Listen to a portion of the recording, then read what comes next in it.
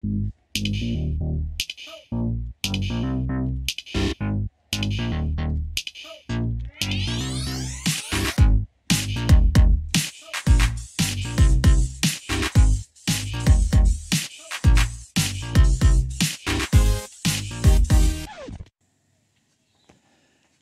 I painted this picture of John McLane from Die Hard. Stick around to the end, I'm going to show you what worked, what didn't, and what I'd do different if I painted this picture again. Pushing buttons is super fun, so if you like this kind of video, why not do one of these?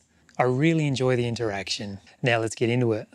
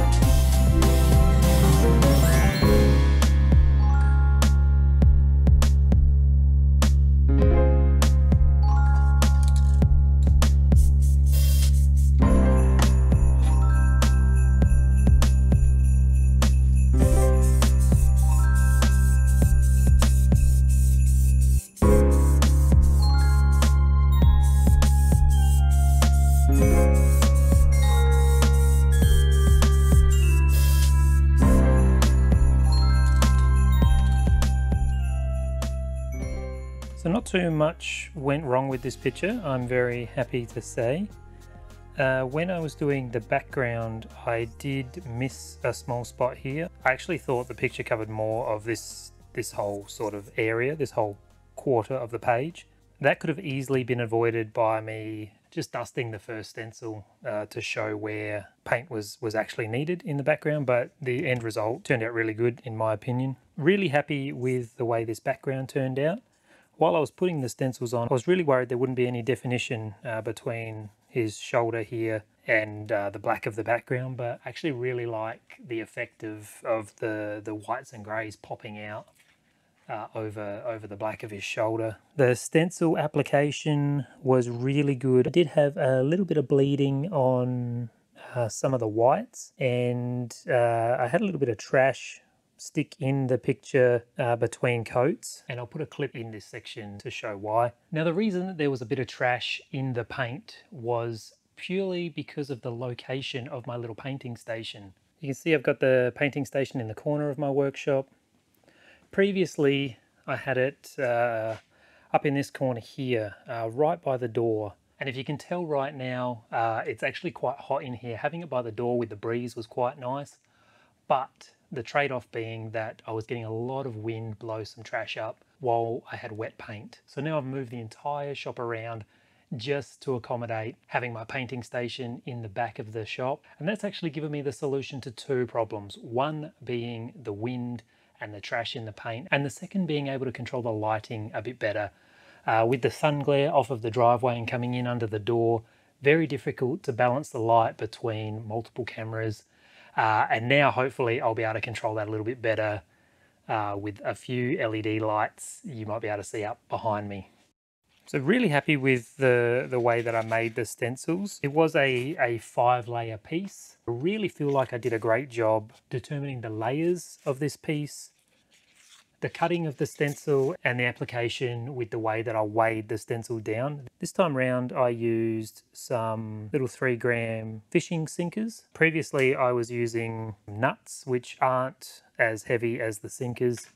And in the Handsome Jack video, the video that went up previous to this, I used spray glue. And I mentioned in that video after I'd filmed it that I wasn't a fan of spray glue. And I'll just reiterate it in this video. So a couple of failures I had before I got to the final piece. This one here on 1, 2, 3, on the 3rd layer, I was actually using spray glue for these layers, and the spray glue was reactivating the paint. Even though it was super thin and I had pressed it off prior to putting it on the picture. Spray glue reactivating the paint in the thicker areas and causing problems that you can see through this section here. My second attempt was this background, and in all honesty I might still put the stencil on this background, but I thought it looked a bit too Hawaiian, I guess, a bit too happy for a die-hard picture. My third attempt, this one here, same problem, trying to persist with the spray glue and the spray glue reactivating the paint in a few spots. This is the picture that ultimately made me decide that spray glue is just a losing battle. And then of course we've got the final picture. The stencil application is fantastic.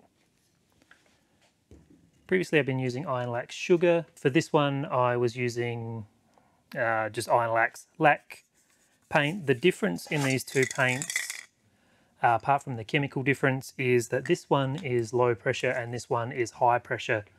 And I definitely noticed a difference between a low pressure and a high pressure using the same cap. Big difference in application there, but this whole picture, apart from some of the red, was all done with high pressure paint, and that was noticed when I applied it. And the final thing I did was on his cigarette there, I just came in with a paintbrush and did a little red dot. I really think that made a difference to the picture. Overall, so happy with how this turned out. Really happy with the way I designed the stencil from the original photo. This is a picture that I'm really proud of. So that's going to do it for this one. Thank you guys so much for spending this time with me, and I'm going to see you in the next one. Oh, don't forget to leave a suggestion of what you'd like to see me paint next in the comment section below.